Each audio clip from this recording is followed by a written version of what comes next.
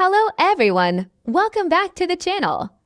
Are you ready to add this beautiful desktop mate to keep you company all day on your PC?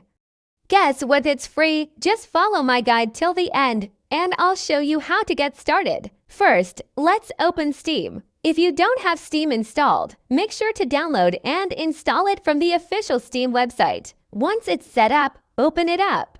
Next, go to the search bar in Steam and type Desktop Mate. You'll see suggestions appear. Just click on the Desktop Mate app. Normally, you'll see a Get or Install button on the app page.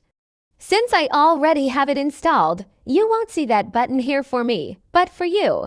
Just click on it and install the app. Once it's installed, go to your Steam library. You'll see Desktop Mate listed there.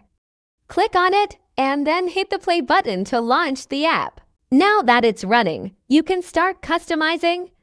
Right-click on the Mate Girl and you'll see options to change the character, set alarms, and access the settings page.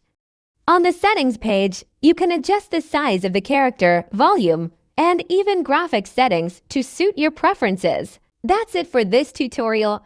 Thank you so much for watching. If you found this video helpful or want to see tutorials on other topics, drop a comment below and share your thoughts. Don't forget to like, share, and subscribe for more content. See you in the next one.